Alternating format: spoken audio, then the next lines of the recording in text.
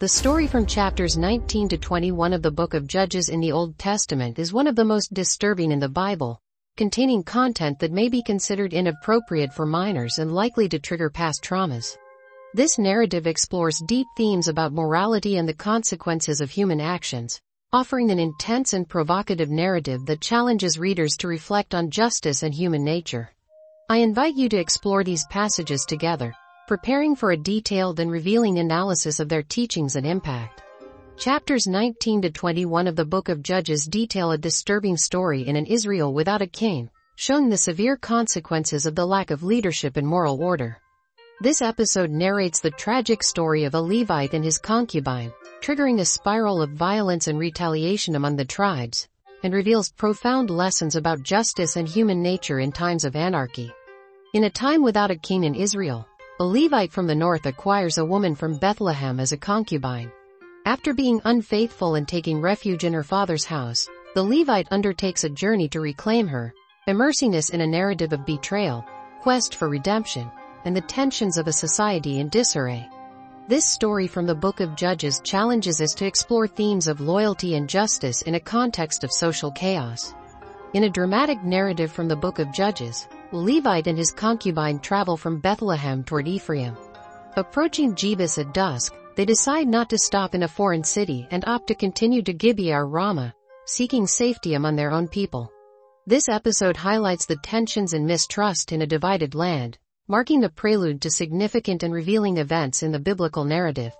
The Levite and his concubine arrive in Gibeah at nightfall, expecting hospitality according to Israeli customs. Contrary to expectations, no one in the city offers them shelter. At the end of the night, an old man realizes their situation and approaches, marking the beginning of a series of tragic and revealing events that underscore the breakdown of social norms and the growing tension in the community. In the book of Judges, it is indicated that the Levite and his concubine, after being rejected in Gibeah, find refuge in the house of an old man. Ensuring they only need a place to rest, this encounter marks the beginning of events that will test the morality of the community, triggering a series of dramatic and profound consequences for everyone involved. Then, this Levite man, his servant, and his concubine spend the night at this man's house in Gibeah. And then this happens. While they were having fun, suddenly, wicked men of the city surrounded the house and banged on the door. They said to the owner of the house, the old man, "Bring out the man who came to your house so we can have sex with him." In Gibeah, some men attempt to attack a guest protected by an old man, who offers his daughter and the guest's concubine to protect him, revealing the extreme moral depravity of the time. The old man offers his virgin daughter and the man's concubine for them to abuse and do whatever they want with, but not to commit this outrageous act against this man. Verse 25 says, "But the man would not listen to them. Then he took his concubine and brought her out to them. They raped her and abused her all night until dawn. At dawn they let her go." At dawn, a man finds his concubine collapsed and lifeless at the door after being abused throughout the night. With no response to his call, he puts her on his donkey and returns home. What is going to happen next is very sad and horrible, but it goes like this. When he entered his house, he took a knife, held his concubine, cut her into 12 pieces, limb by limb, and then sent her throughout the territory of Israel. Everyone who saw it said, "Nothing like this has happened or been seen from the day the Israelites came up from the land of Egypt until now. Consider it, discuss it, and speak up."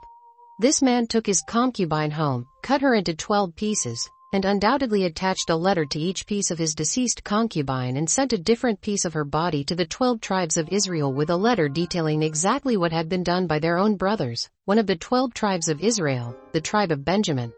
And when these other tribes saw and read what had happened to this woman, they said, "Nothing like this has happened throughout our history." Now there is much more to the story in chapters 20 and 21. So I want you to wait, but here is where I want to start looking at some lessons we can learn from this. The first lesson is this. The absence of accountability leads to poor decisions, as seen in Judges chapter 19 verse 1, where the lack of a king in Israel leads people to act without respect for the law, resulting in unthinkable actions. The second lesson is to treat everyone as bearers of the image of God, criticizing the mindset that values some lives more than others, and emphasizing seeing people as worthy beings, not objects in inappropriate media. But here is the third thing I want to highlight in this video. The more you and I move away from God, the more vulnerable we become to unthinkable acts, as shown in Judges chapter 19:21 with the degeneration of Israel as they distanced themselves from the divine. Moving away from God makes you more prone to sin. The story in Judges does not end with chapter 19. It worsens and leads to a civil war in Israel, culminating in massive loss of life and only 600 Benjaminite men surviving. In Judges chapter 21, the 11 tribes lament the possible extinction of Benjamin, left with only 600 men without women to ensure their continuation. The fourth lesson is that every poor decision brings inevitable consequences, as shown by the war between the tribes of Israel and the lasting repercussions for Benjamin. You can choose your sin, but not your consequences. The Israelites kill men of Jabesh Gilead and take 400 women for the Benjamites. Yet, 200 Benjamites remain without wives, exacerbating the problem of previous decisions. So what happens is that they have to make another poor decision and say. The Israelites suggest to the Benjamites to kidnap women during a festival to evade a previous oath, thus allowing 200 Benjamite men to obtain wives and preserve their tribe. Now, personally, I know this is a crazy story and I tried to summarize it as quickly as I could. But the point is this. One bad decision leads to another, affecting many people. The story of Judges shows the extended consequences of such decisions, but also highlights the grace of God even amidst disruption. The Benjamites rebuilt their cities and resumed their lives after kidnapping women during a festival. Despite the consequences of their actions, God allowed the tribe to survive, emphasizing that every decision has consequences, a central theme in Judges, where everyone acted according to their own judgment due to the lack of a king. Oftentimes the consequences cannot even be measured and are ones we cannot choose. See you in the next video. Goodbye for now. God bless you. Remember the importance of remaining faithful to God and resisting the temptations of Satan, for in Christ we have victory and the promise of a glorious future. God bless you.